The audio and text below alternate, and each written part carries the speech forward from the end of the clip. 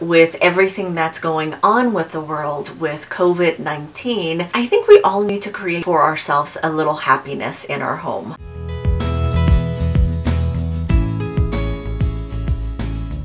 Hello and welcome again to FiberWarriors. My name is Susanna and I am your fiber strategist. I wanted to welcome you to my new studio. This is a little setup that I put together in my home. I had some free time with everything that's going on in the world today and being quarantined. I got a little stir crazy and wanted to create myself a happy place. So welcome to my happy place. It's hard to believe that Stitches West was a little bit over a month here in California, and so much has changed within this last month. And now that I find myself spending more time at home than I'm used to, I've been going through a lot of my stash and have been able to knit up quite a bit from it. But I've been dying to get into my purchases from Stitches West. So because of that, I decided to share with you today what I've purchased at Stitches West 2020.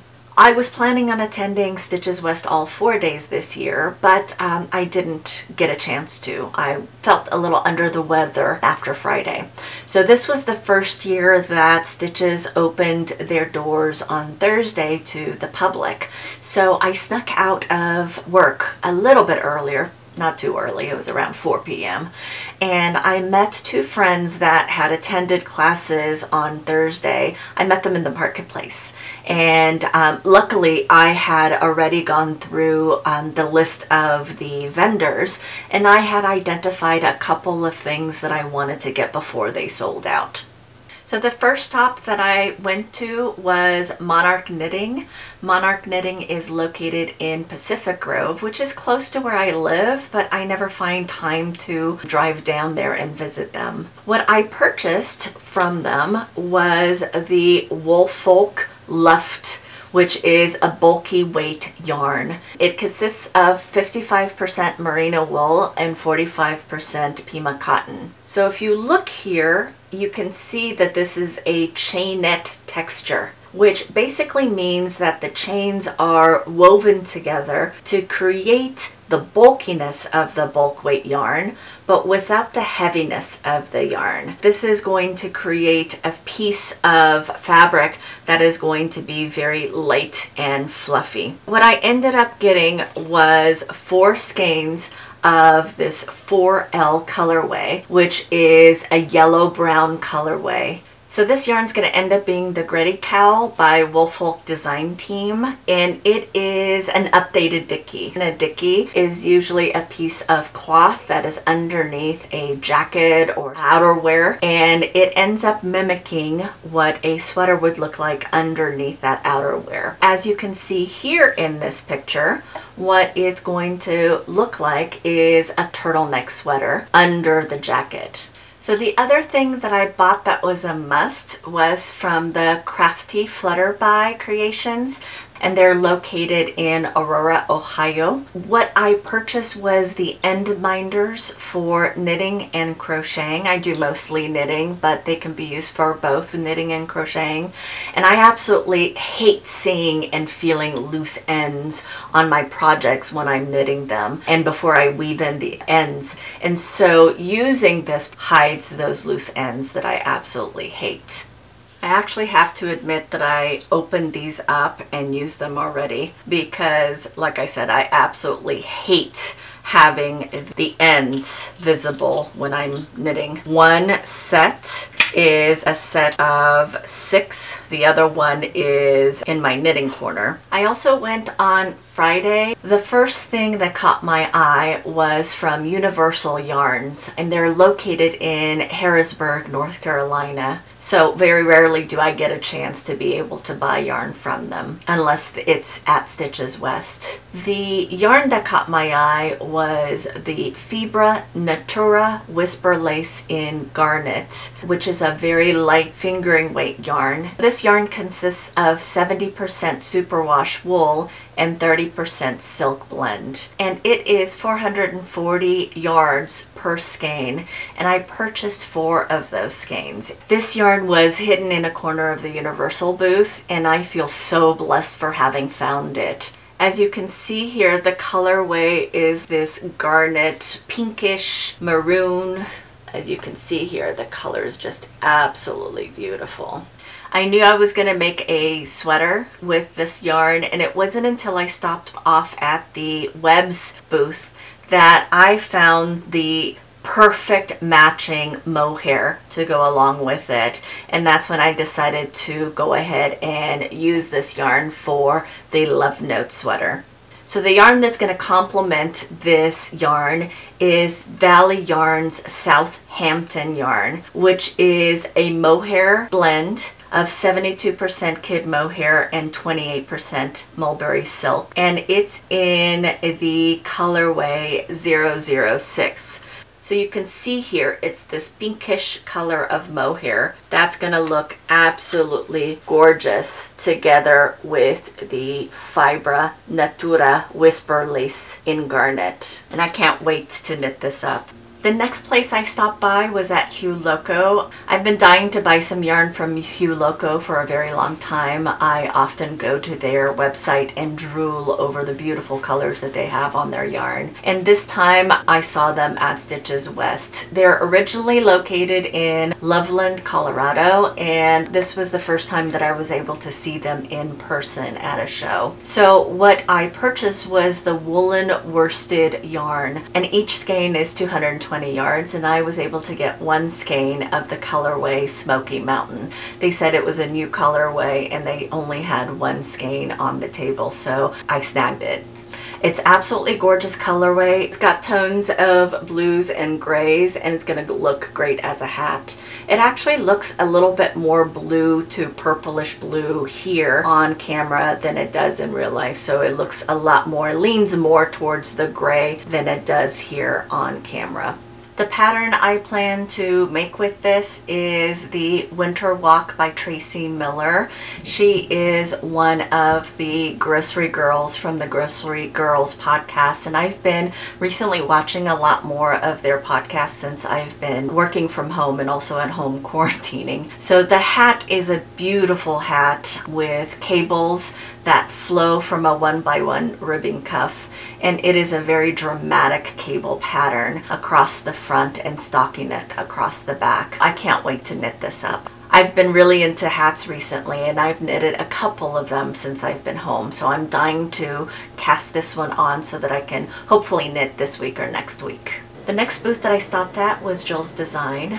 Their design studio is located in Ellicott City in Maryland, and what she brought was absolutely beautiful leather embellishments for shawl cuffs and for shawl pins, and also her leather pedestal buttons that I just couldn't resist. She's very ingenious in what she did with those buttons. They don't require any commitment when it comes to where you place the buttons. You can basically place them anywhere within your knitting project, and in the back it's a little screw that you just tighten onto the back side of the button. And so for a person like me, I absolutely hate buttonholes. It gives me that flexibility of having a cardigan with buttons that I can then place myself after the project has been knitted. So what I ended up getting, I'm not going to show you everything that I got from her because I'm a little embarrassed about it. I actually spent quite a bit of money with her, but what I ended up getting was one of her shawl cuffs. So I'll show this to you a little bit closer. It is a ring that wraps around this leather cuff, and this can go around any size shawl. So I got this cuff, and I also got 3 of the large diameter buttons. So you can see here, this in the back is that little screw top that I was talking about. So I got the large buttons, 3 of those, and then I also got 3 of the small buttons. So they're both functional and decorative. And because I loved her stuff so much, I went to her website to see what else she had, and I ended up purchasing these These come in sets of 2, so I got 2 sets. They can be placed anywhere on your project, either for a shawl or a cardigan, and this can take place of buttons so that I don't have to sew on those pesky little buttons. And I also got this wonderful clasp here, and it opens up so that I can attach it to any project also. So very versatile. So this year I am trying to push myself out of my knitting comfort zone, and I've been teaching myself new patterns, new stitches, new methods of knitting. And one of the things that's on my knitting bucket list is to knit mittens. And because of that, I wanted to pick up some mitten blockers from Stitches West. I only found one vendor that was carrying mitten blockers, and that was the Fiber Lady. They're located in Louisville, Texas. And I picked up the heart mitten blockers that are in the medium size. Have I knit mittens yet? Absolutely not. I haven't gotten around to that yet, but my plan is that this year I will knit at least a pair of mittens, and I'm hoping that this will be something that I will be knitting many of. The next booth that I saw was from the Sierra Rose Alpaca booth located in Grass Valley, California. They had some wonderful accessories, patterns, and also alpaca-based yarn. But what I fell in love with was this little guy. So how can you not fall in love with this little guy? So this is an alpaca fur stuffed animal. The alpaca was made with real alpaca fur, so all of this fluff is real alpaca fur. It's handcrafted in Peru, and it's very soft. Each one are one of a kind. I have not yet decided on a name for this little guy, but I'd like to name him. So if you have any suggestions for a name, just go ahead and put them below. The next booth I stopped at was Apple Yarn's booth, and they are located in Bellingham, Washington. I got 4 things. The first thing is the No Drama Llama socks. I also got 2 shawl cuffs, and they are one in brown and one in black, and those are recycled leather belts. And then I got a mug that says introverted but willing to discuss knitting. 4 things that I can't wait to start using. It was getting close to the end of the show, and we were trying to work our way back to the front door, and I passed by Honey Girl Farms, and I had passed by Honey Girl Farms a couple of times, and I had eyed these pouches, but it was when I realized that it was close to the end of the show, I just couldn't resist. I had to look through her inventory and see if anything spoke to me. So what I ended up getting was 2 Notions pouches. So the first one I got was the Shadow Bicyclists in Lights. So you can see here that these are tones of blues with Shadow Bicyclists. The large is a 5x8, and the light bulbs really add a pop of color. The other one I got was the Tickle Monster Notions bag. It's a smaller bag. They call it the medium bag, and it's a 4x7, and each side is a different representation of the Tickle Monster. On our way out, I noticed the Kimonomono booth. They are located in Alameda, California, which is close to where I live, but I had never heard of them before. They appear to carry a lot of accessories with regards to quilting and sewing and things that I normally don't do. But they carried something that when I saw, I automatically thought this was for me. So I knit in the Portuguese style, and that means that I use my thumbs a lot, but when I am knitting a little bit tighter, I end up introducing the tips of the needle a lot on my tips of the finger. So I end up traumatizing this area right here on my finger quite a bit. So when I saw this is exactly what I needed. So you can see here, this is a leather thimble that goes on the tip of the finger. So this thimble will protect my finger from developing calluses, which I've been developing a lot of them recently since I've been knitting a little bit more. Not very fancy, but very, very functional for a Portuguese knitter. So we were still on the way out, and one of my friends stopped at Greenwood Fiberworks because she saw a kit that she wanted. And of course, I got seduced by the faux pom-poms. I got 3 pom-poms. One is gray, one is black, and one is black with gray tips on them. So these are going to look really good on my knitted hats. On my list of shops, I had one last stop to make, and luckily I remembered before we walked out the door. So we ended up backtracking and going to Pam Power Knits, located in Orange, California, and she had a beautiful booth with wonderful kits. But what really attracted me was her faux pom-poms. These faux pom-poms were just extraordinary. So I ended up getting 4 of them in some fashion colors.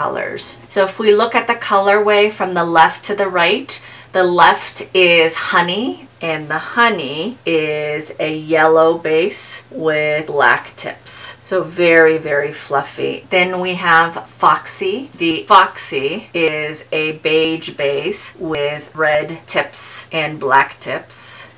Then there is the Himalayan. The Himalayan is a gray base with black tips. And then the Camel. So brown base with blondish brown tips. And that's it for what I purchased at Stitches West. My plan was to interview some of the vendors this year like I did the previous year, but I was feeling under the weather. So Saturday and Sunday, I basically spent the whole time in bed feeling miserable. So what I'm going to do is continue working on the interviews that I did from last year. So you're going to see some of those coming up in the near future so that I introduce you to some of the vendors that you may not know yet, and I really want to be able to share them with you. So watch for those videos to come out soon.